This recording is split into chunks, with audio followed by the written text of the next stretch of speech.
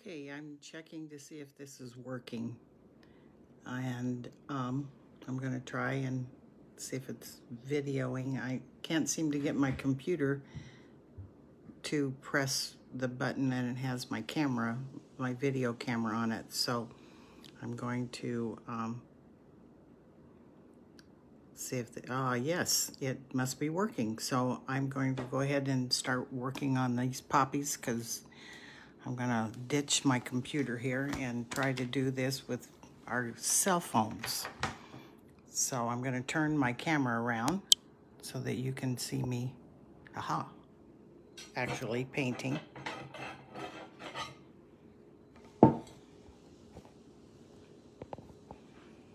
So we'll set that up.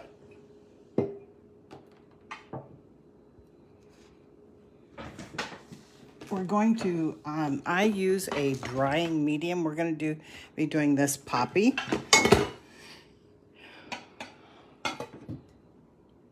Better look at it here. The background is done on the second fire, and to do that, I completely resisted the flour, and then I came back the next day, and I used a new technique using silk screen oil.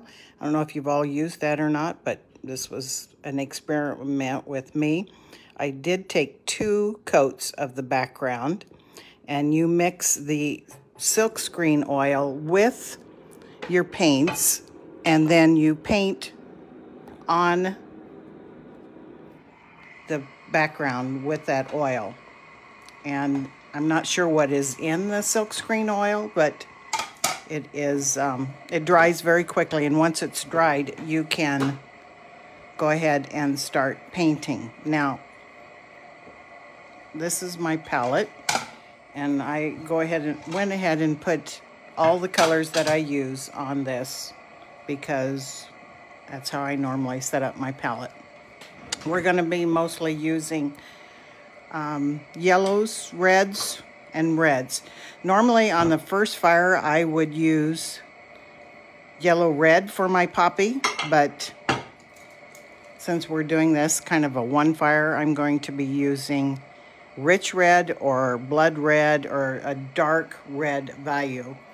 And as you can see, I'm going to load my brush, and I'm not just tickling the paint, I am loading that brush completely with oil, because if you don't get all that oil on that brush, you're not going to get the paint off onto your porcelain. So now I just kind of tap out the excess oils. And now I'm going to go back into my rich red. And as you see, when I'm loading this, I'm not just tickling the edge of the paint like this. I'm dragging all that paint down, mixing it in the brush, and I'm going to turn the brush over and mix both sides. So, as you can see, this brush has a lot of paint on it. If you do not have paint on that brush, it will not come off on the porcelain. Again, so I'm going to start from the outside edge, working towards the middle. Sorry about that. I'm going to stand up here because you can probably get a better view of this. So I'm going to start, and I'm going to work towards the middle. Now notice that I'm reloading my brush. I'm not trying to paint this whole thing with one brush stroke. And interesting fact for all you new painters, the idea is to get the paint on the porcelain.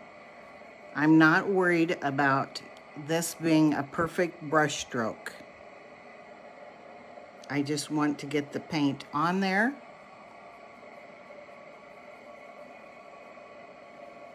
And you see I'm using a lot of paint. I use a drying medium. It has a lot of copaiba in it. I'm blocking this in like that.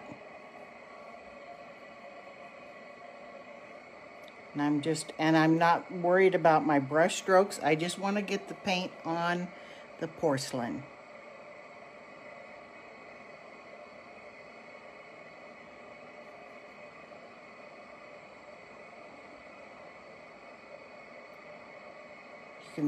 You can see all my brush strokes on here. We're not worried about that because what we're worried about is maturing those brush strokes after we've got the paint on. So I'm blocking this all in. I'm going to use all the same color. Like I said, normally I would put probably yellow red as the color, but we're going to use blood red or rich red today. The reason I use a light value to begin with is because we like to have light colors under our dark values. And our medium red here is a dark value. So you can see this is sloppy. We don't care. You see all those brush strokes? And once I've loaded that brush, see, now look at this. I have painted almost this whole flower, and I've not reloaded my brush with medium. So now I'm going to, but I'm not going to saturate it now because I loaded it really well to begin with. And what we're concerned about is getting this paint on is that we don't want large chunks of paint. We want it to be very smooth after we get done. So what we're doing to begin with is we are just blocking in the paint. We don't care what it looks like. We don't care about making that perfect stroke. What we're concerned about is getting that color on the porcelain. And we're not worried about our lines because you're artists, so guess what? You do not have to stay inside the lines. All right, now you can see I've pretty much got that completely covered with paint. So the point of your porcelain is once you've got it completely painted, you're going to come back and mature that paint.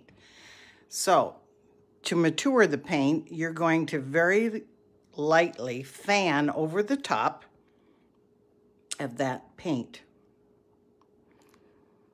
And I'm just hitting the edges of it. And as you can see, now notice as I do this,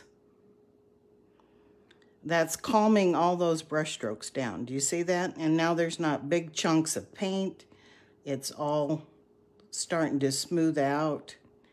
And as you start to move this, if you want to move that paint a little bit, get a little closer with your fanning. And you can move that paint. See how much smoother that's starting to get now? And the one thing about iron-rich colors is it's so pretty once it gets to this stage. It gets a kind of satin look to it. All right, now I'm dragging this here. Now I'm also going to come back and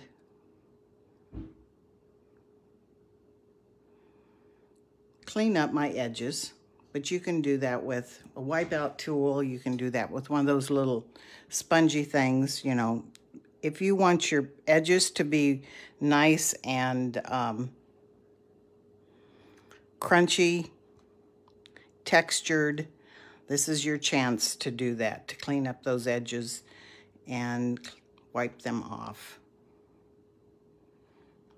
And actually, on this particular type of painting, you don't have to worry about that because well, you're going to put that color over the top of it tomorrow. I shut that, or the next fire.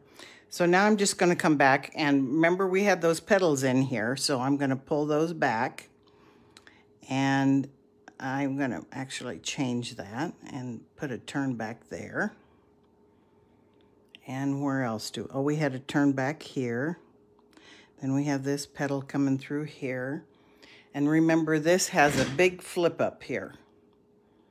This is a petal here, and it comes off like this. This one comes up here, comes through here, and this one comes from behind. So I'll give that kind of like that. So I just come in there with my regular wipeout tool and let your tools do all of your work for you, and you're not going to have to work at it so hard. Now I could come in here and go ahead and paint that center, but let's go ahead and do some wipeouts. Now, normally when I do wipeouts, I drop down a brush size, but I want these to be big strokes. So I'm going to use the same size of brush. And what I did was I dipped it in my turp and just wiped off the excess paint, and then back into my medium.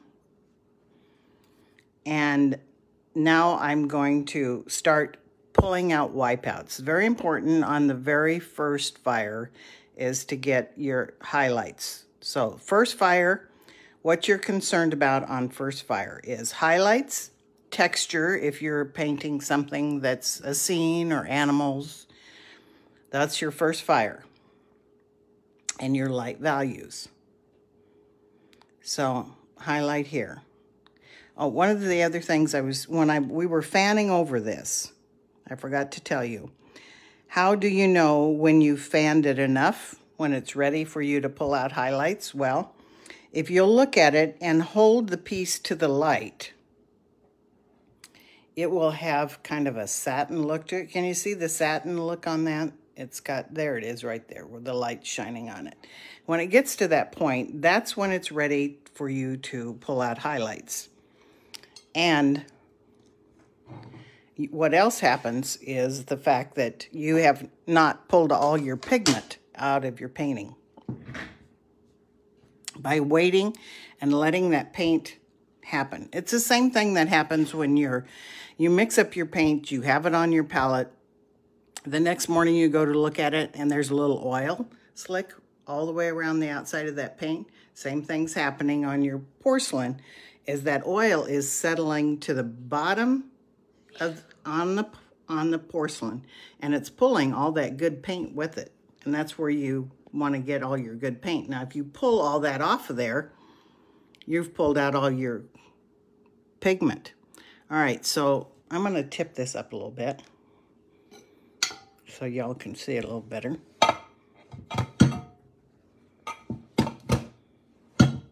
Well, maybe. Oh, here we go. All right, now I want another highlight here. And so, do you see how this is pretty flat right now? So let's make some movement in it. In order to make the movement in it, we have to create highlights. So I'm going to put a little dip in here and create a little movement there. So right there at that edge, I can come along and pull out a highlight right down from there, and that'll start making this petals. Do you see how that started to move immediately? Now in the next fire, I would come along and shade on each side of that, and that would make that stand up and create a little wave in there. Okay, what else do we want? The one thing about pretty red paint is that it has nice striations in it, and you just kind of... Now notice that I'm just using the corner of my brush. I'm not using the flat side of the brush. And now I'm going to make this a little turn back, hiding right in through here. So I put that in there with my wipeout tool, and I'm just going to clean that out a little bit right like that. And then next fire, we're going to shade underneath it. So let's pull this petal, this big petal here. All right. And again, what am I doing? I'm just using the corner of my brush. I'm going to turn this and make this a little... We've got three things copying each other here. So let's get some different movement. There we go. Something else going on there. And let's make some of this dip down a little bit. So I'm gonna hit it right there. And then when I come back and I hit that really strong, I'm just going to knock the edge of it down. And let's pull another one here. All right, now I'm back into my medium because I got a lot of paint on my brush. So I'm gonna pull this petal up here, and that's the cup. So this petal cups in towards the center. So I'm just taking the edge of it and hitting it. Now, you have to remember how that petal falls. So this is a sharp edge. This is the edge of that petal. So make sure that's nice and sharp.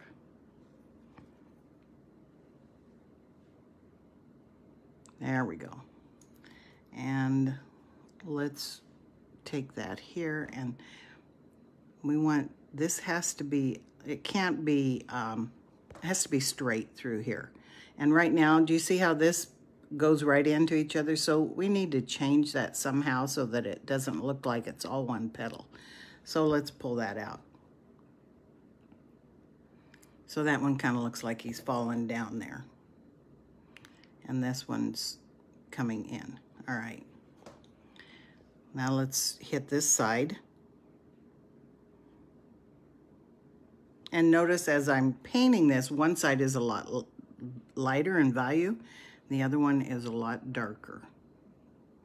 Now, this side is going to be going under this petal here. So I don't want to wipe this out really strong. I want to keep that dark through there. Remember, first fire is highlights. Get all your highlights in there on the first fire. All right, now we're going to take and pull this petal down and down and down. And that petal flips up right here. So we're just going to take that and drag the side of that brush like that. So let your brush do the work for you. Don't try to work so hard at this. There we go. And see all this big highlight here, you're going to shade underneath that tomorrow on your next fire. So if you need a stronger, I just come in there with your wipeout tool, pull that down. Now let's flip that edge down there. Like that. And here. All right. Now this has to be straightened up here because that's the edge of that petal. It can't be that jagged edge there. All right. Okay, so we have those first 3 petals are done. Well, actually 4. So all we've got is these 2 that are behind. Now remember, they're going to be the ones that gets the most shadow. We want to make this a turn back here, so I'm just using the corner of my brush and pulling down towards that center. And again, let your brush do the work for you. All right, now what I see here is, do you see this? You have conflict of 2 values right here. We can't really tell the difference between this petal and this petal. So what are we going to do about that? One of them has to be darker, one of them has to be lighter. So, and you need to decide which one's behind and which one's on top. So I want this one to lay on top and flip over. So I'm just going to come back, pick up some more of my red. That's that medium value red, and maybe pick up a little violet of iron, which is your 3rd value, and hit that right on the edge there.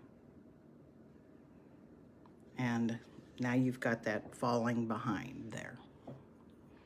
And again, there's no movement. Look how straight that petal is there, and how boring is that? So let's do something to change that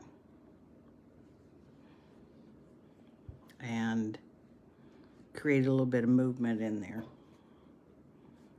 Just something different, something that creates some type of movement. Otherwise, you got a flat red there, and that's boring. Nobody wants to look at just flat red. All right, so now we've got this petal coming on here. I'm gonna clean out my brush just a little bit. I'm just hitting it very lightly in the turpentine. As you can see, it's just catching the edge of it, and then I'm just taking that out, reloading it with paint. Let's hit the rest of this petal here.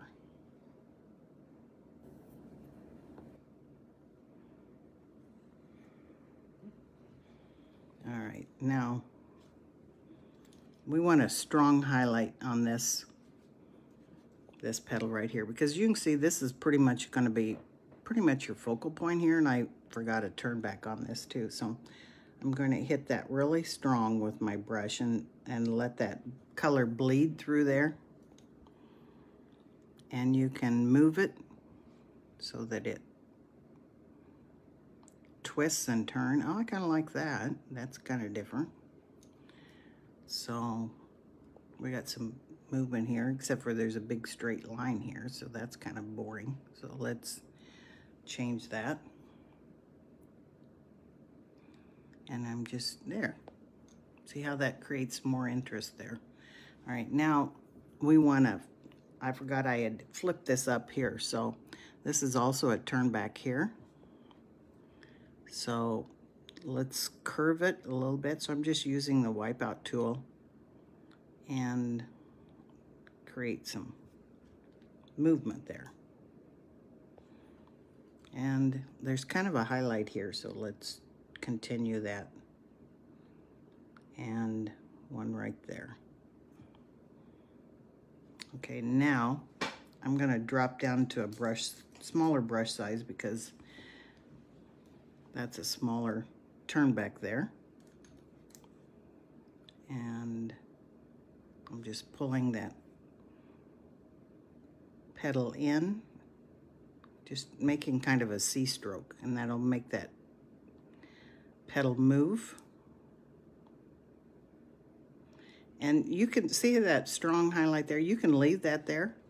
I kind of like it like that. And then when you wash over it tomorrow, that's gonna catch some paint. And you're gonna have 3 values going on there. So pull that one on top. Now, normally when you think of the centers of poppies, this is probably all I would do on this, on the first fire for this red.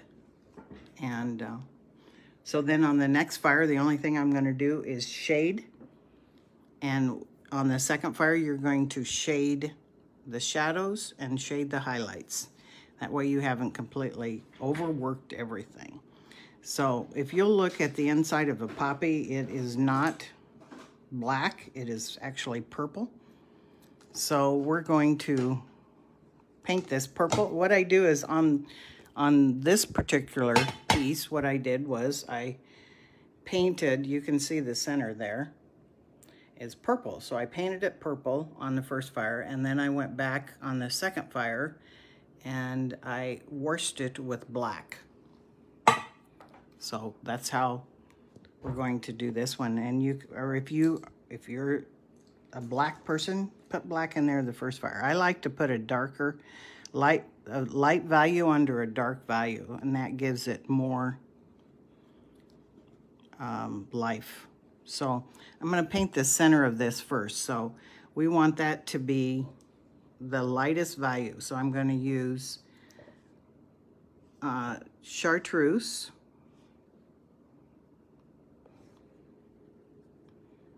Or green, yellow, green, whatever color you use. And I add a little bit of grass green or moss green or chrome green. I like that blue and that green to hold that green value. Okay, so now we're going to just come in here and paint this center. if you were doing this at home, you could very easily just not even paint the center on the first fire. You could paint it on the next fire. So I'm just, you see, I've completely covered it. So I want you to see how it's normally going to look. So now I'm going to come back and add black or antique green, which is a brown green and black green. And I'm going to shade that on the bottom side to get that shadow. And then in the center, that little button has a shadow in it. So an easy way to do this is just come in with your wipeout tool and pull these little striations out of that center.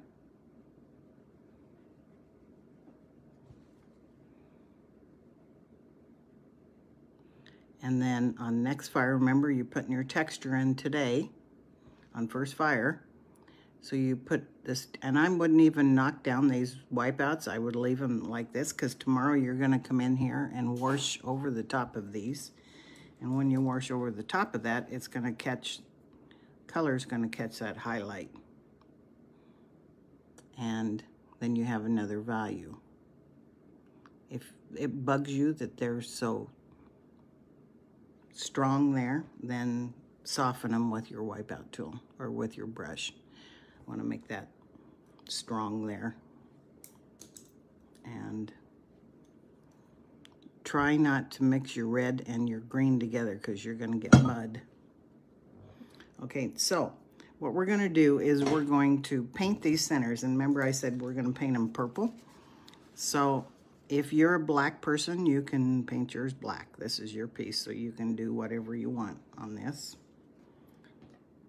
But we're gonna paint, I want you to see, I got my finger in this part here. I want you to see the purple. So we're gonna make purple. And I usually make my own purple, I don't buy it. So what we're gonna do is we're gonna take equal parts royal blue. So I've got like 4 parts here, royal blue. And then I'm gonna pick up my favorite ruby. And I don't have as much blue ruby in it as I do purple. See, there's probably 3 to 1. There's probably 4 parts blue and 3 parts ruby. And we're gonna mix those together.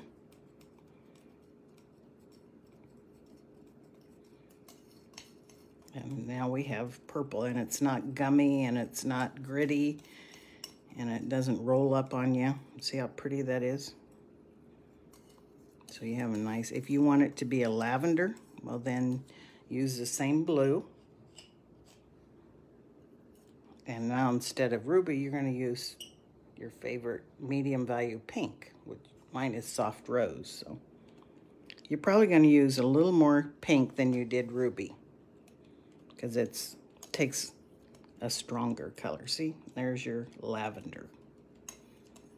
And if you want it to be a warmer value, add more ruby, more pink. If you want it cooler, add more blue. And we don't care if it's the same color because it's prettier when it's different values. Okay, so now I'm just going to use, I'm going to use probably a number, oh, this is about a 4 brush. And it's got green in it, so we want to get rid of that. And I'm going to paint this purple. Again, I'm loading that brush on both sides.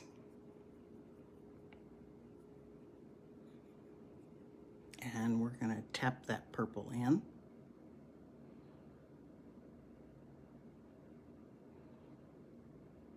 Because these poppies have a dark button, or it's actually, they have like 4 circles. And this you do not have to have smooth because we're gonna knock all this out anyway. So what we want is an irregular edge here.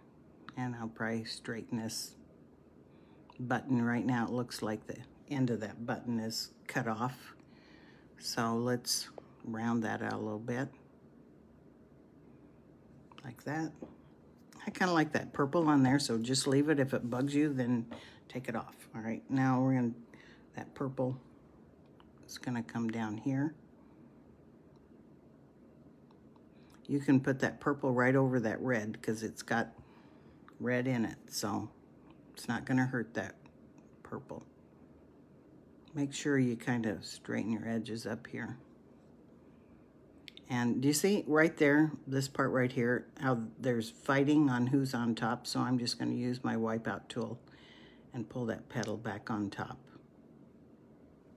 All right, now we're going to put these seeds in here, and we're just going to come in there with our wipeout tool and put texture in. Remember, today is texture.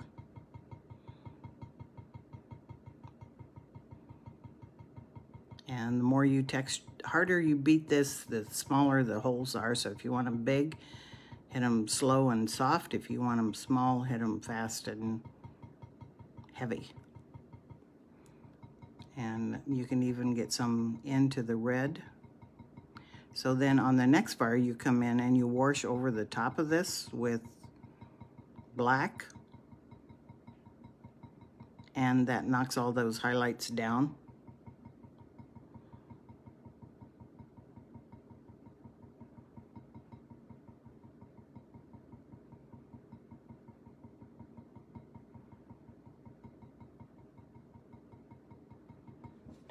Okay, it looks kind of crunchy, doesn't it? It will. It's gonna bother you today because all you're seeing today is two values, light and dark. So all this messing through here, that's gonna get all cleaned up. And y'all know how the leaves are just, I paint them chartreuse and moss green. And first fire, second fire, you do all your shading. So I'll do that very quickly so you can see that, so we don't take up a lot of time. So again, I mix those two colors on my brush just like we did the centers. And I've got some red on this paint, but I don't care because we're going to add some of that onto it tomorrow anyway on the next fire. And I'm just pulling it down.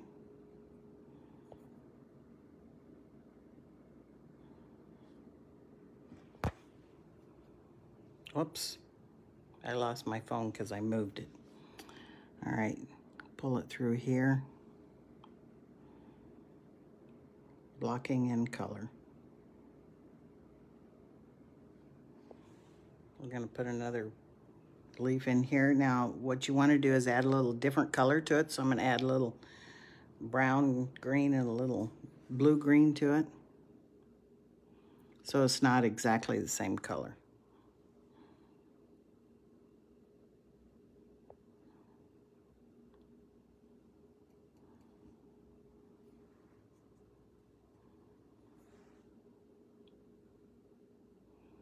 And I'm going to use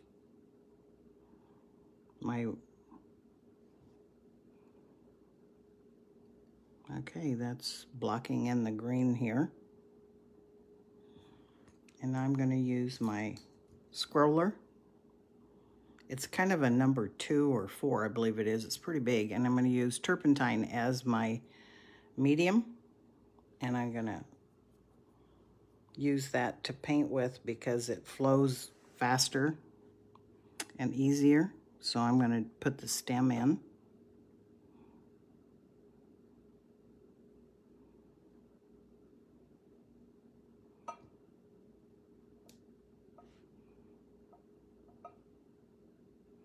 And I use it also to paint the buds.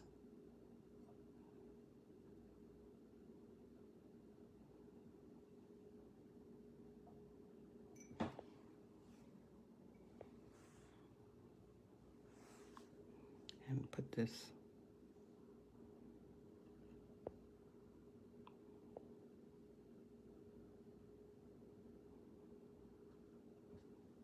back to the bud.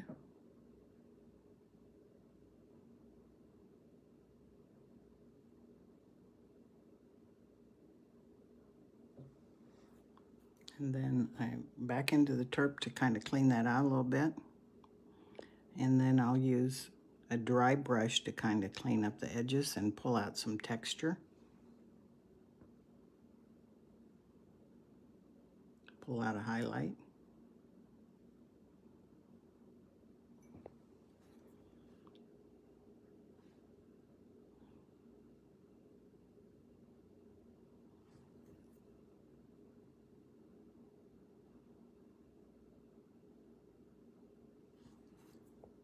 And straighten.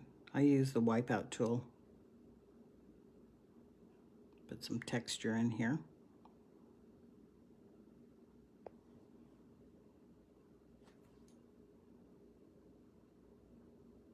And highlight. That has to be on first fire. And if you want to put some of those hairs on it, you can pull some of the hairs out on this also. All right, now I'm going to put a highlight on this big leaf.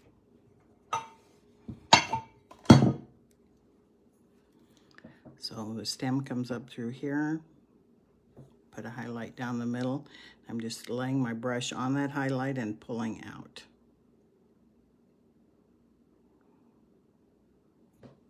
Now you can get some movement going in here and create some edges on this so it's not boring. And now I'm going to just take the edge of my brush and put in a vein line.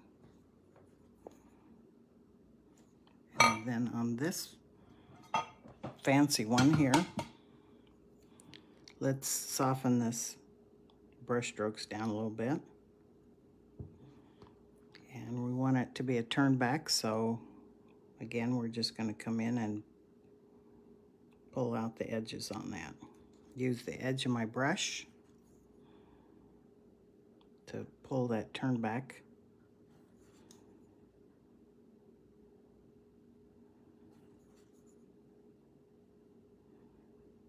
And most of the time when I'm pulling out highlights, it's just the corner of my brush that I'm using.